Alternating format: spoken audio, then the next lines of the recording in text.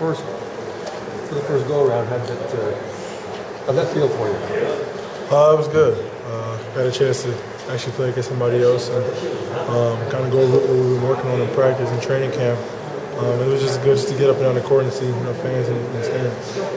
With you guys, the spacing in your offense is so critical, and I was interested to see how the spacing went with the star center in the middle, going into the post and back out of the post. It looked like it went pretty smooth. Yeah, it helped us a lot. Last year we were looking for somebody to kind of feed the ball to and kind of release some pressure off the guards. So he's here now. And we did a good job of finding him, especially when he has deep seals. Obviously, we're still going to get used to it, but for the first game, it was pretty good. The defensive stuff you guys have been working on, easier to work on that stuff in game conditions than it is in a practice or a scrimmage with each other? Yeah, because you kind of know each other's moves, your teammates' moves. So, like I said, just kind of got the opportunity to go against somebody else. They have new faces over there as well. So it was just a good competitive game.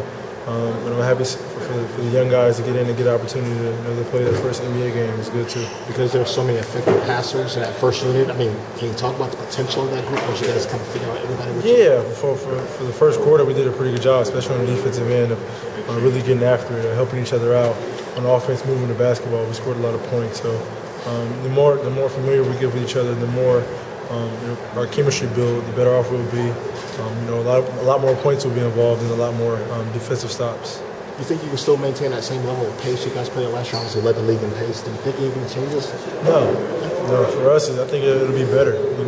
Even if Dwight isn't down, we don't have to wait for him to get down the court. We can still push the ball, and then if we don't have anything to back out, and that's when he can get his post catches. So just playing off each other and kind of get familiar with each other is something that we're trying to build as soon as possible.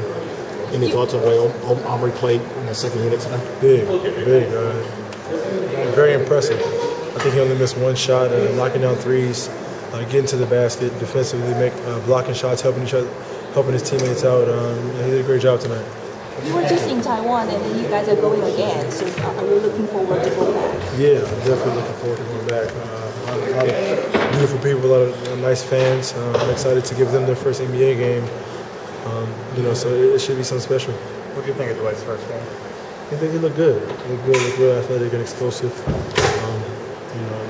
Rebounding the ball as he do very well. Really helped on the defensive end. Was coming over trying to block every shot. So you have to get used to that for him blocking every shot and us cracking back and rebounding the basketball. But he looked very good. How do you think the chemistry went with him out there with you guys? It was good. And as you saw, when we were in the first unit was in the game. We held them, especially on the defensive and offense. Everybody touched the ball, everybody moved the ball. So, like I said, that was only game one, preseason. Now we're going to play Indiana, so kind of have more games to help each other out.